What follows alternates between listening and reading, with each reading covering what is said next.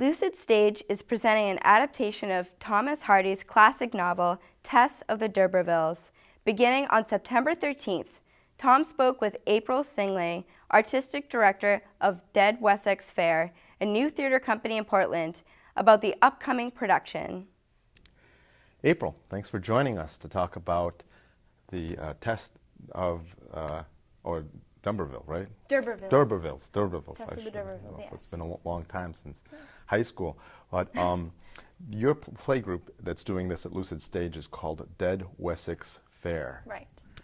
Where does that name come from? What is the theater group about? Dead Wessex Fair, the name of Dead Wessex came from Thomas Hardy, who wrote Tess of the D'Urbervilles. He had a dog named Wessex, and Tess of the D'Urbervilles takes place in what is now Dorset, England, but he calls it Wessex. When his dog died, he wrote a beautiful poem and kind of made some allusions to Tess inside the poem, and the poem is called Dead Wessex. So I didn't want to call it a theater because we don't have a theater space. We're more of an ensemble right now. But I was going through the script and found the word fair, and so it just kind of came together, Dead Wessex Fair. So is Tess your premier show? Is it you're building a theater company around that? It's our first full-length production. Okay. For the Port Fringe Festival, I wrote a play called Eo Bear, and that was our first production, which was more of a stage reading of the play that I wrote, which was awesome. But yes, this is our first costumes, lights, sound, full-length, real production. Great. It's really exciting.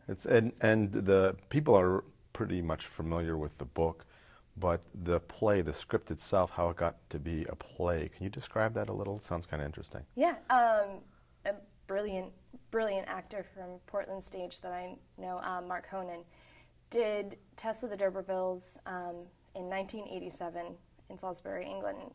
The way that came up was that we were both talking about our favorite books, and Tess was my favorite book for, 5 years now. And he and I sat down over coffee originally and just kind of talked about how it was done and different ideas and the way you could structure it and adapt the novel into the script. So that's kind of how that came about.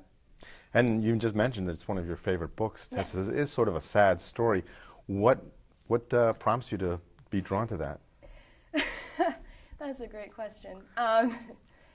When I first read this book, I was actually traveling I'm from Boston, and I was spending a holiday in Sweden, and it was kind of my airplane book. And I had no idea at the time reading this why I was particularly drawn to this, but I think that one of the great things about literature, and especially literature that speaks to the human condition, Tess really speaks to anybody, and maybe it's a female thing, but anybody who's had their heart broken before, anyone who's been through lots of trials and felt society closing in on them. I think that those are very universal feelings that anyone can relate to, and they're very applicable to today's audience. And have you tested this out with an audience, or have you seen any other production of it done? I haven't seen any other productions of it. I did, maybe about 4 years ago, rent a BBC version of Tess of the D'Urbervilles. But there's just something so magical about the story, no matter what medium, whether it's in the novel, it's in a play, it's in a BBC adaptation. It's just very capturing. I mean, it's epic. It takes place in a lot of different places, a Yes. lot of different characters. How do you consolidate that into a sizable evening theater? Very talented cast, I'd have to say. And they're brilliant. And a lot of them are playing 3 or 4 roles, and they completely change their physicality. And they're just so in the scene. And me, who's on stage completely 100% of the time, I have to be able to rely on them to know where I'm going next, because I don't have a break to go, okay, I'm here, I gotta go jump over here. I have to be on, and they're just right there with me, and they're just tremendous in the way that they're able to relay the scene and the story.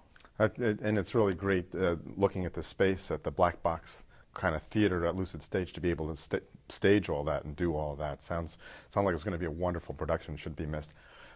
Could you give us some information if people want more information, where it is, when it is, how they can get tickets, that sort of thing? Sure. There is a website, and it's just www.deadwessexfair.webs.com.